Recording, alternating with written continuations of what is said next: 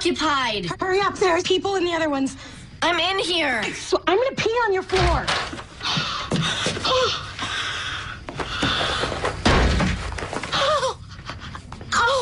Oh, God, I didn't get being punished for having sex. Amazing, regrettable, but admittedly very hot sex with an intern. If we've learned anything from slasher movies, it's that people who have sex get tortured and punished and raging UTIs. Oh, God. Why aren't you cooking? You're supposed to be cooking. I am being tortured. I have a UTI. Well, get some peridium and get back in the game. I'm going to the hospital. What?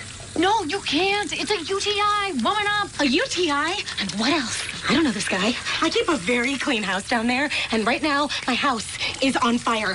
God knows where he's been. He looks like he gets a lot of sex. A lot. With whom? Skanks, perhaps?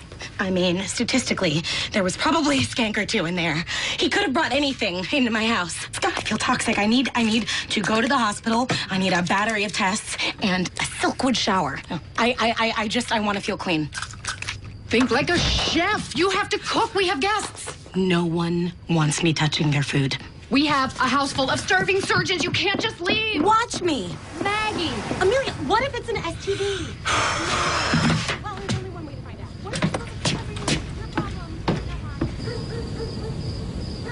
Oh, gosh, I've moved all over. 3 naval bases in the States, Guam, Bahrain. Oh, hold on. We lived in Bahrain. Get out. It's the hospital. This is Dr. Torres. My mom's a petroleum seismologist. Every 2 years, new school, new language, new food. I was in college before I ever tried mac and cheese. Gosh, well, try telling your class your name is Arizona. No, honey, not where you're from. What's your name? Okay. All right, you had it worse. I'll get that. Yeah, I'll finish.